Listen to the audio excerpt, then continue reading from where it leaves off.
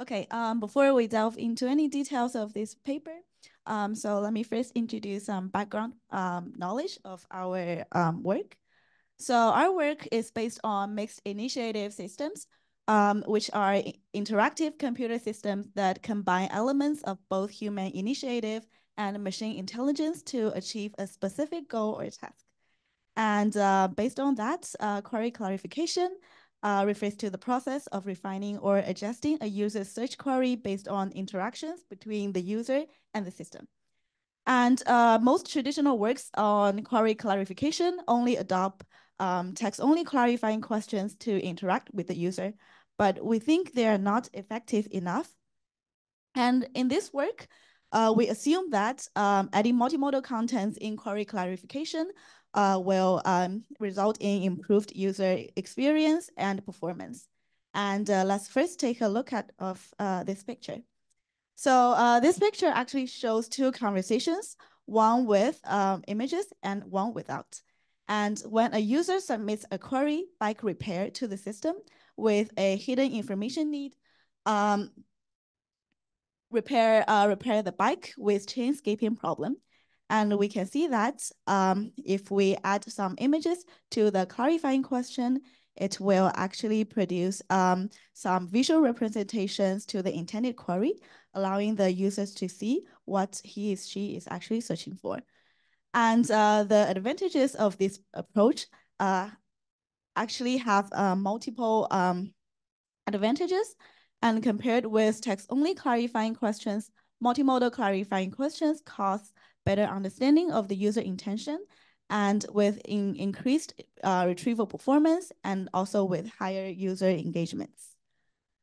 And this picture actually shows a workflow of how we propose to add multimodal contents in query clarification. And we see that all the process begins when a user submits a query here to the system, and the system will convert this query with some information need representation, and next it will feed it into some document retrieval module.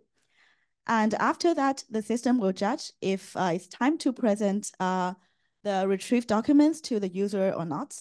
If sometimes the query is too short with too little information, it will enter the clarification phase, where a clarifying question will be retrieved. And after that, the system will decide whether to add images to the clarifying question or not. If yes, some images will be selected and retrieved together with the clarifying question. And at this time, the user can provide an answer to the clarifying question. And once again, with this increased information, the system can once again do the document retrieval phase. And all this process will be end when it reaches to a high confidence score or the maximum number of questions are asked. And at least finally, the system will present the retrieved documents to the user. So to facilitate our research in this domain, we propose our dataset called MELON. And it is the very first large-scale clarification dataset with multimodal information. And we have all the clarifying questions either from a text-only clarification dataset called ClariQ or collected from scratch. And each clarifying question is associated with 3 different images. And this table actually shows a detailed statistics of our proposed MELON dataset. And we can see that it consists of over 4K questions with an average of almost 3 images per question. And we, in total, we have collected more than 15K images in total. We also collect new answers for the multimodal clarifying questions and compare them with ClariQ text-only answers. And this figure actually shows the distribution of answer lengths with respect to terms in a unimodal and multimodal datasets.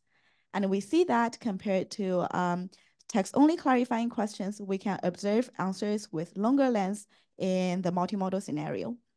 And this table shows the answer comparison between MELON and ClariQ. And we can see that when presented with multimodal clarifying questions, we can actually observe a lower percentage of simple yes or no questions here with a larger vocabulary here. And this shows that when presented with multimodal clarifying questions, the users can actually provide more comprehensive and informative answers. And to this end, we also propose our model called Marto. And Marto consists of 3 different modules. Each corresponds to different stages in a multimodal clarification search system. And it consists of the so-called multimodal enhanced question classification module, which aims to judge if a clarifying question is multimodal or not. And after that, we enter a image selection module, which aims to select images to the clarifying questions. And finally, when the user provides the corresponding answer, we have a document retrieval module, which takes the multimodal clarifying questions and the corresponding answers as input and retrieve the corresponding images. And in general, our model adopts a generative framework with different task prefix.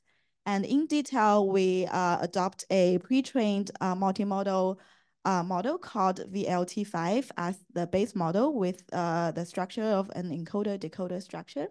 And we differentiate different modules by using different prompts to fine-tune the multimodal pre-trained model. After that, we perform several experiments by comparing our model Marto with several state-of-the-art baselines. And our main research question is, does adding multimodal information helps the retrieval results? And here, when we try to compare the results, we can see that compared with BERT, Visual BERT actually has a better performance. And we can observe similar scenario when we're comparing T5 and our model Marto. And we see that compared with the single model T5, our model actually has a better performance. So it is sure that adding multimodal information helps the retrieval results. And we can also, thanks. So we can also observe several very interesting findings from this table as well. And when we try to, sorry, I think it's, yes. When we try to remove the question classification module from the model, we can see that in both Visual BERT case and our model case, the performance drops. So it means that classifying these questions into multimodal and unimodal categories can help boost the results. And what's more, when we try to compare the pipeline-based models here with models with a compact structure, we see that models with compact structure actually win the pipeline-based models. And another interesting observation is that when we try to compare the discriminative models like BERT and Visual BERT with generative ones like T5 and Marto, we see that generative models actually have a better performance than the discriminative models, which means that generative models is very effective in incorporating the multimodal information in this case. Furthermore, we really want to see what's the impact of images in this case, and we try to compare Marto with several variants that we try to compare Marto by attaching topic-relevant images, random images, and oracle-based images. And we see that attaching the right image actually matters in this case. And we also perform several extensive analysis by comparing generative and discriminative modeling in this case, that we see that generative models with dark blue color here outperform discriminative models with light blue here in both performance and training efficiency. And this table shows the comparison of the memory usage, the number of model parameters, and training inference time per epoch. And we see that Marto achieves the best overall convergence speed and the best validation score with the shortest time among all baselines. And we also wanted to make sure the multimodal impact on user answers. So we compare Marto's performance on the Melon subset, where all the questions originated from ClariQ. And we see that there shows a significant performance improvement by replacing the ClariQ answers with Melon answers And this indicates that users can offer more comprehensive answers when provided with multimodal questions. And we can also observe that the multimodal information improves the results, both in ClariQ and Melon answer sets, suggesting that the images serve as a highly informative resource for addressing the underlying user intent. So our last analysis focuses on the impact of the number of images.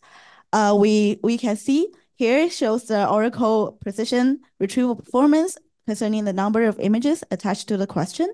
And we see that incorporating images to the clarifying questions enhances the performance of both models compared to text-only questions here.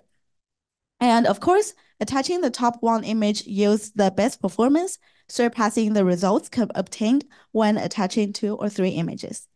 And so these results actually validate the effectiveness of the image selection model in our model. So in conclusion, from our experimental results, we see that including multimodal contents can help boost the retrieval performance compared with text-only ones. And we also see that attaching the right image is very important in this task. We also show that when presented with multimodal contents, users can provide more informative answers. And in terms of model design, we demonstrate the effectiveness of generative framework in this task. And that's all for our presentation. Thank you so much.